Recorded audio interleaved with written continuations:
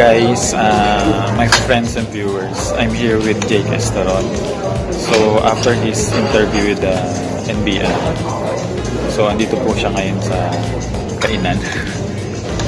Let's ask him some few questions. Go ahead, Jake. So how was your feeling after the NBI interview? So far ako naman, masabi ko na kung ano yung totoo, hindi ako yung star witness para din sa kaso. So it's not a star witness.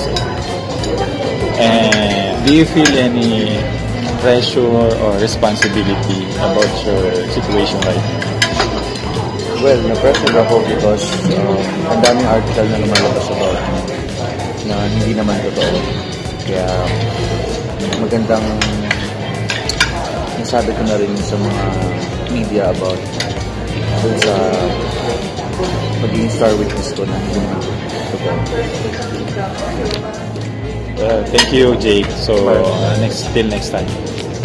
That's it, guys. So I'll see you around for my next vlog. Bye-bye. Hi mga friends and viewers. It's me again, Harley Traveling Nurse. Again, with me is Mr. Jake Esteron. He just recently gave his statements to NBI. And I would like to ask 2 questions from him. Hi, Jake.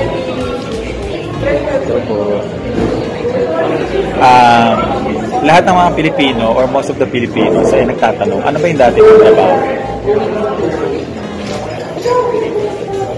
Dati po akong freelance actor at model.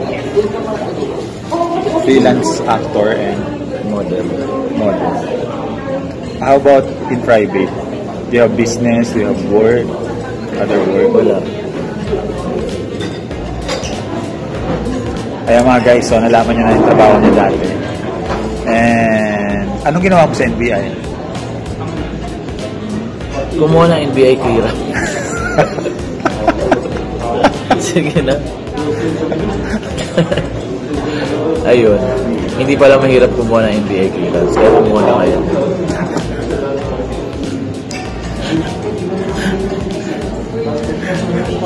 So for some reason, he cannot reveal a lot of things. So let's just wait for NBI outcome of the interview or the investigation. So that's it, guys. Thank you so much, friends and viewers. See you again.